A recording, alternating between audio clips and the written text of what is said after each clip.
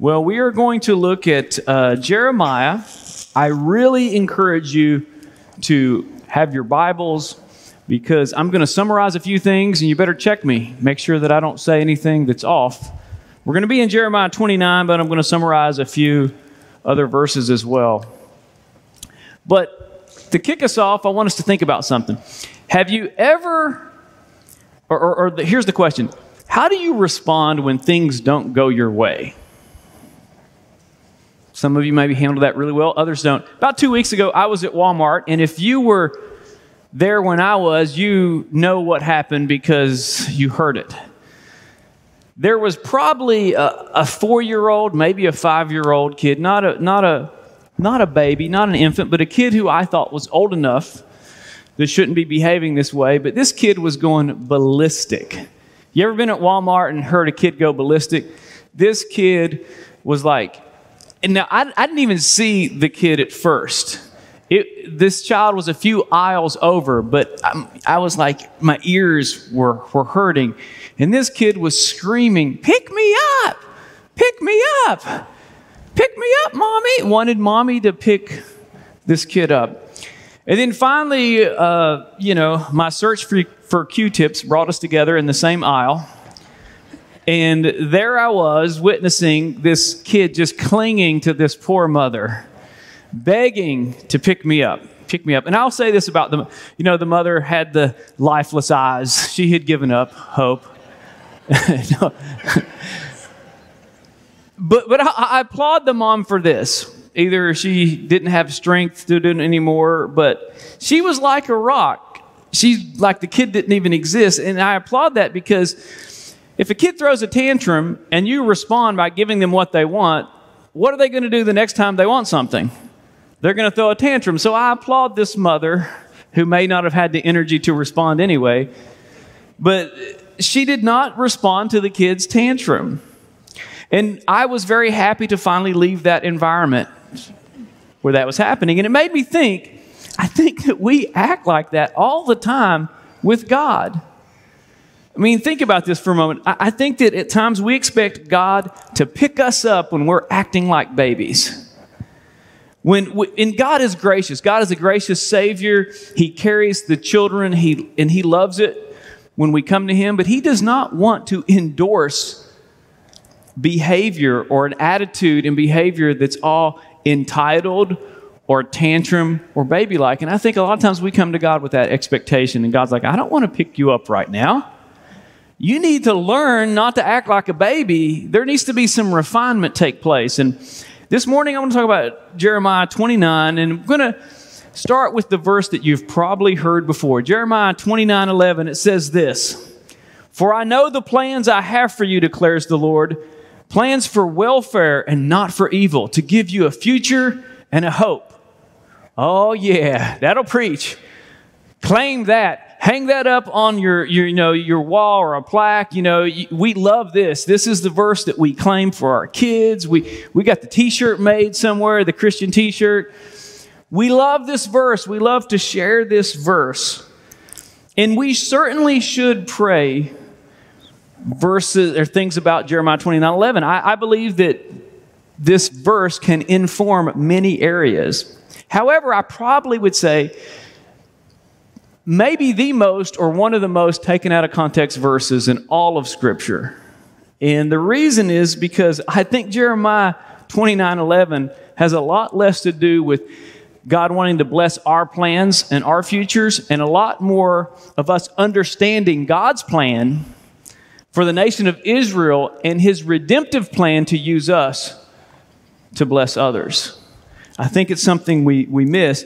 Here's a graphic. It's from the YouVersion Bible app. It has over 400 million downloads by this point.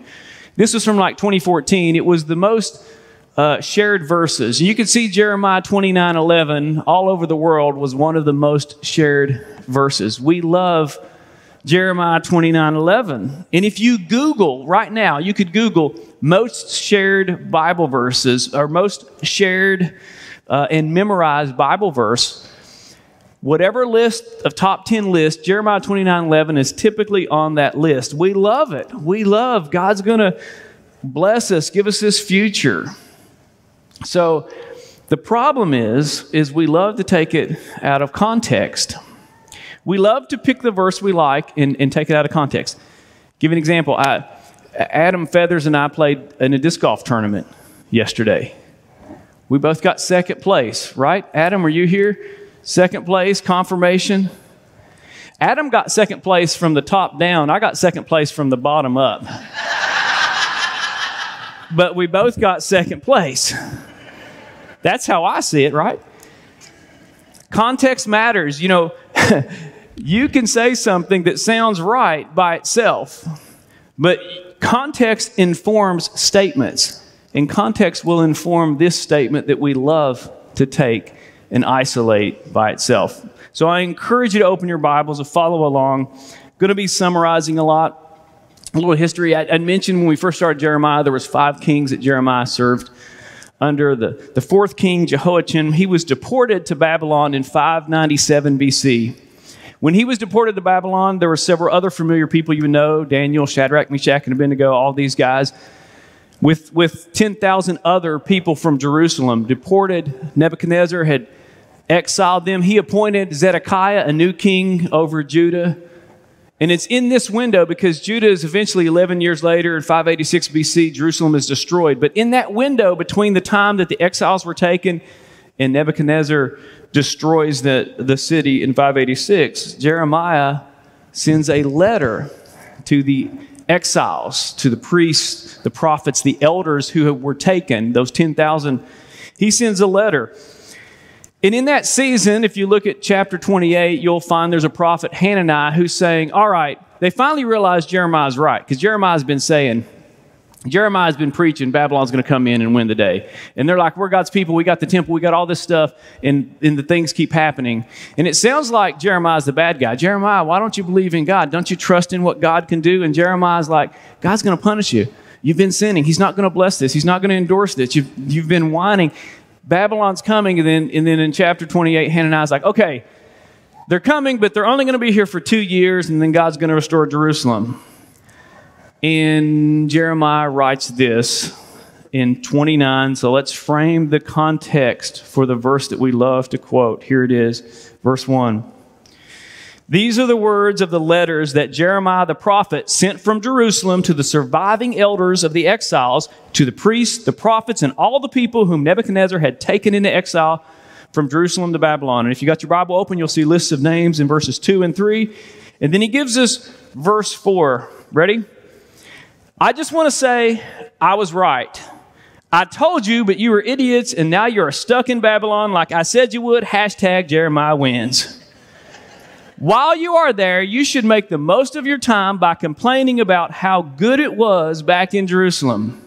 Be critical of everyone who has a different view than yours, because those pagans really are wrong, so make sure they know about it every chance you get. Be a hero and seek the destruction of the city because it is so evil. At least you'll finally feel like saints compared to them. I told you better have your Bible. Make sure. That is Roy's heretic version. I like to bring that out every now and then. That's not what the Bible says. That's actually what I would probably want to say if it were me writing the letter. But what's ironic is that Jeremiah, he was a true prophet, so he didn't write what he thought. He wrote what God wanted him to say. And what's ironic is what the Bible says sounds more unbelievable. Look, this is actually what the Bible says. This isn't a trick. It might sound like it, but follow along in your Bible. Verse 4 says, Thus saith the Lord of hosts, the God of Israel, to all the exiles whom I have sent into exile from Jerusalem to Babylon. Build houses and live in them. Plant gardens and eat their produce. In other words, God is making it clear this is not going to be just a 2-year short-term international trip or short-term trip to a foreign country like Hananiah was prophesying. He wants them to be responsible, contributing citizens in Babylon. He goes on to share how they are to influence the city. Verse 6, take wives, have sons and daughters. Take wives for your sons and give your daughters in marriage, just generations he's talking here, that they may bear sons and daughters. Multiply there and do not decrease. but seek the welfare of the city where I have sent you into exile, and pray to the Lord on its behalf, for in its welfare you will find your welfare. Now pause for a minute. I don't think that any of these Hebrew children, any of the Israelites, anyone was in Jerusalem having a small group, quoting Jeremiah 29:11, talking about the wonderful plans that they're going to have someday. And Bill was like, you know what, Bob, I believe what I'd like to do, instead of doing the white picket fence and the house here, is I'd really like to go up to Babylon, you know, the worst place in the world, and start a family up there. I believe I'd like to go as a prisoner. That would work out, and try to influence that city and pray for that. That was not on the radar. That is what the plan was. God is going to discipline his people, and he's going to bless their city. God wants them to live missionally. Notice the three things in that. He wants them to multiply themselves there. He wants them to get involved to better their city, and he wants them to pray to the Lord for the city. He wants them to live missionally. This would not have been on anybody's plan in Jerusalem. They were going to the temple. They weren't like, I want to go to the worst place in the world and multiply there, make that city better, and pray to the Lord for those people. And here's the thing. Hebrews 13:8 talks about this. Jesus Christ the same yesterday, today, and forevermore. Meaning that he has the same agenda for us today. That I think that we need to be a people that multiply ourselves in our cities, to make our cities better, and to pray to the Lord to influence our spheres of influence. And then God warns them that religious people will take them off mission. Look at verse 8. For thus saith the Lord of hosts, the God of Israel, do not let your prophets and your diviners who are among you deceive you, and do not listen to their dreams that they dream. For it is a lie that they are prophesying to you in my name. I did not send them, declares the Lord. And here we go. For thus saith the Lord, when 70 years are completed for Babylon, I will send you, and I will fulfill to you my promise, and bring you back to this place. For I know the plans I have for you, declares the Lord. Plans for welfare and not for evil, to give you a future and a hope. This plan that we love to quote, in its context, was a plan to send God's people to the worst place on the planet for 70 years to live missionally, and then to return from captivity to Jerusalem. That's the context of this verse. And then verse 12 says, then you will call upon me and come and pray to me. I will hear you, and you will seek me and find me when you seek me with your whole heart. I will be found by you, declares the Lord, and I will restore your fortunes and gather you from all the nations and all the places where I have driven you, declares the Lord, and I will bring you back to this place from which I sent you into exile. So we've been talking about this series. How do we live obedient in a disobedient country? And part of it is that we stop whining like little kids, like in Walmart, and get on board with God's plan. That's what Jeremiah 29 is all about. It's not about hijacking a verse and taking it out of context so that we can endorse the agenda we want. It's about recognizing God's plan, getting on board with it, not whining, and watching God do something. It's about praying for others, getting involved in your city where you're at, and multiplying yourself through investing in others. So here's a couple of thoughts for application. And you could pull, this is in your card as well, so I know the screen's down, technology, but you can find these in your card. So look at your connection card and you'll see these. Memorize Jeremiah 29:11. Understanding the context. So that means that perhaps God's plan for you, God's greater plan for your life might look a lot more like an exile in Babylon than a worshiper in Jerusalem. Recognizing that our family, we support various missions, ministries, and things like that. And some of my favorite ministries to support are those that reach out to people in hard-to-reach places. We support a Christian rapper, Lamar Riddick. We love what Lamar does. And one of the things I like about it is I've watched him interact with people that would never go in church. And I've heard him share the gospel and reach out. I've heard Ken Hawkins, who has a church for addicts. Now, you're talking about some strange issues that go on through the week. This church for addicts really recovered. They reach out to the least of these people that would not come to our church, or people that might not feel as comfortable.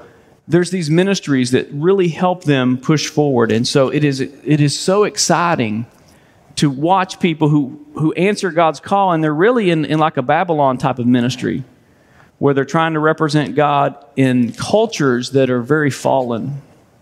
Another thing to do is identify someone who is hard to love and pray that God would bless them. Yes, I said that right. So identify someone who is hard to love and pray that God would bless them. I bet when I said that, somebody probably thought of someone who can be hard to love sometimes. But the truth is, problems require solutions. Problems require the right solution in order to solve the problem. You know, you've got to have the right solution. So, in other words, if you're like, yeah, I really want to be generous, but I struggle with greed, then part of the solution is you have to start giving. You start giving, and that begins to break down the barriers of the greed that's being there in your heart, to soften that. Or, for example, if you want to care about others more, but you feel selfish all the time, start serving. You'll see that the heart will soften towards that. And the truth is if you want your heart to change towards people that are difficult and hard to love when you're around them, start praying that God will bless them, and watch what happens in your own heart. This was a really funny story happened to me last night, as I was reviewing my talk notes.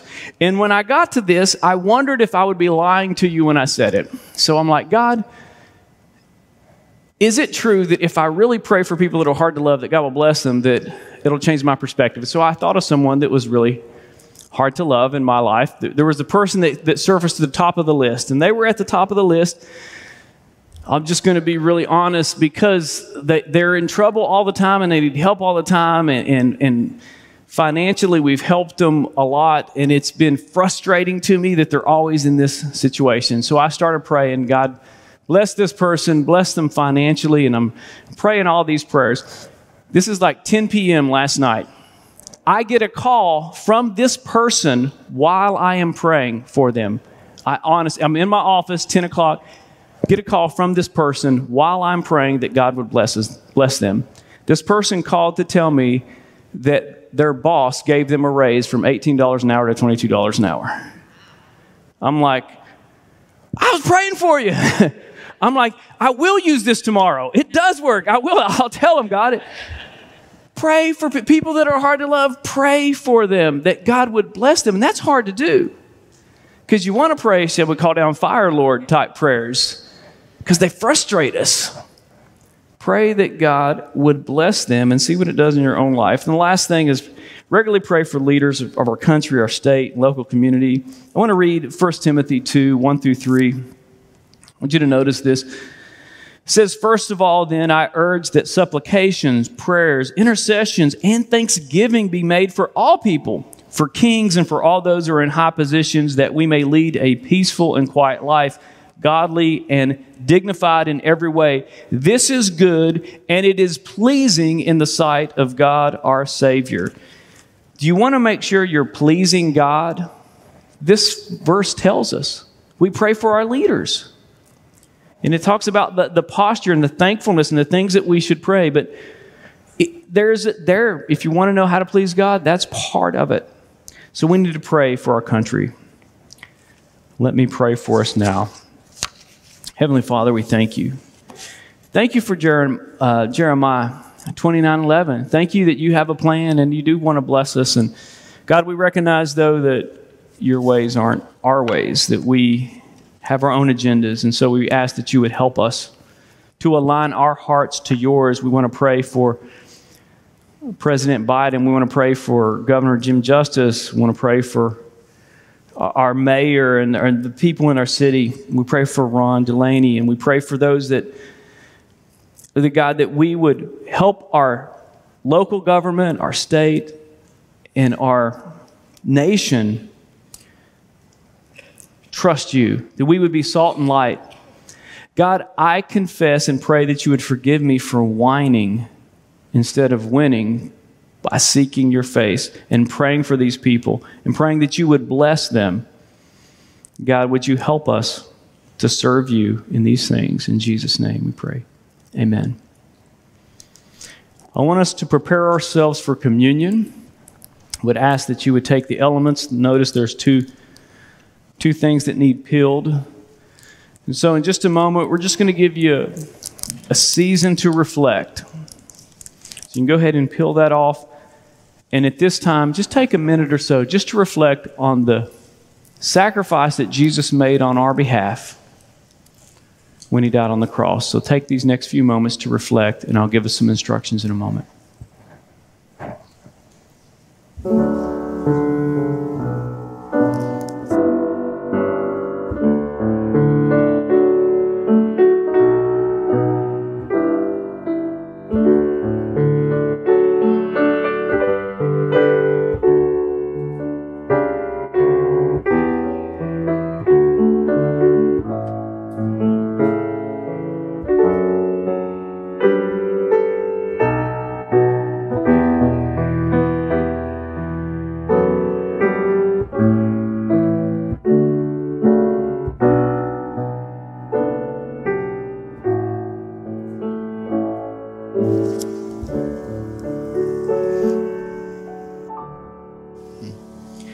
Believe that God has blessed us so that we could be a blessing to others. And the only reason we can really have a heart that will care for others is when we recognize God's love for us. I mean, we love God because he first loved us, and he showed and demonstrated his love for us on the cross. And so take the bread, take the wafer that's symbolic, representing Jesus' body that was beaten, that was crucified for us. Take it, and with a thankful heart, as an act of worship, take the bread in remembrance of Christ's death for us.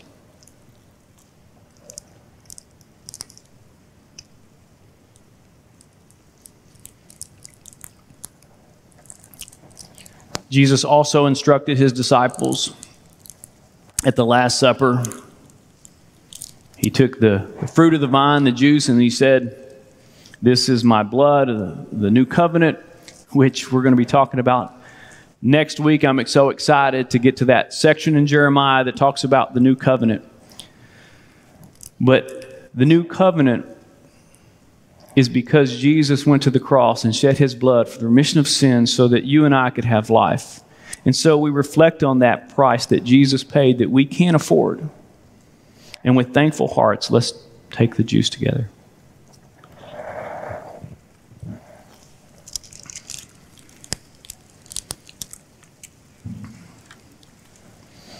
Heavenly Father, we thank you.